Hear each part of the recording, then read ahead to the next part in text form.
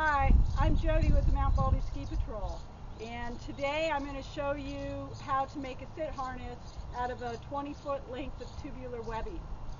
So the first thing you need to do is to find the middle of the webbing. Fold it in half. Here I go, I have the middle of my webbing. I'm going to put it right here on my side because that's where I want to end up at the end to tie my knot.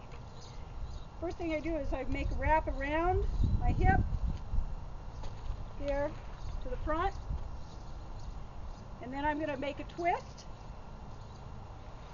with one end of the webbing, and then I'm going to go ahead and take the other end of the webbing and make another twist. So now I've made two twists here on my webbing. And the end of this is where I'm going to connect my carabiner in, and I have it nice and firm around my hips. Now the two loose ends, I'm going to stick them down through my legs. Grab them from the back. Now I'm being very careful here not to pinch my girl parts or my boy parts if you're a boy, because that could be really unpleasant. Take your loose end of your harness, your webbing, pull it through like that. Pull the other end through this here. Now at this point I'm going to do kind of a squat thing, because I want to tighten up my harness. I'm going to show you the back side here. I have it below my bum and above my hip here. Okay. Next I'm going to wrap around my waist again, because I want to be good and firmly entrenched in this harness. I'm going to take another wrap around the spot where I want to hook my carabiner up with each end of my harness. Okay. And around I go a last time to the side. One thing that you want to make sure is you try not to twist your harness. You try to keep it nice and flat so that you're not sitting on bends and creases, because that could be pretty uncomfortable too when you're hanging from a rope.